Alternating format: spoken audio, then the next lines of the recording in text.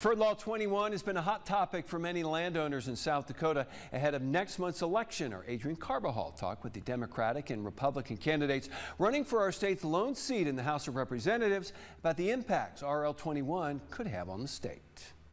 South Dakota's Referred Law 21, better known as RL 21, would allow counties to impose a surcharge on certain pipeline companies.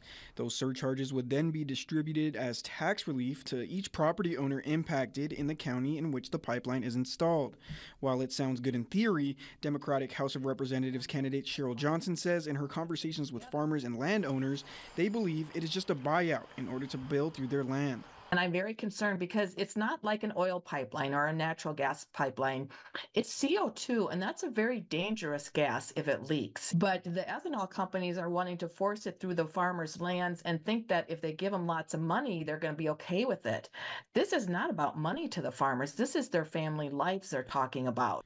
Summit Carbon Solutions is set to build a pipeline through Eastern South Dakota.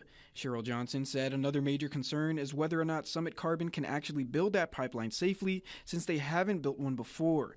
Representative Dusty Johnson, Sheryl Johnson's adversary in this year's race for a seat in the United States House of Representatives, agrees that safety is the utmost importance when it comes to farmers and their families. I do think if the project is going to move forward, it's got to do two things. Number one, it's got to protect landowners, and number two, it's got to protect public safety.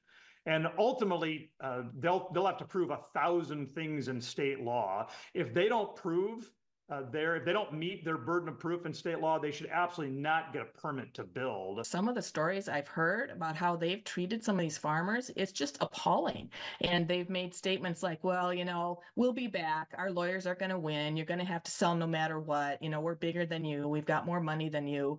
That's not the way to go around, getting business. Dusty Johnson noted that the decision is in the hands of the voters and said if South Dakotans don't want this passed, they need to vote on November 5th. Reporting for Dakota Territory News, I'm Adrian Carbajal.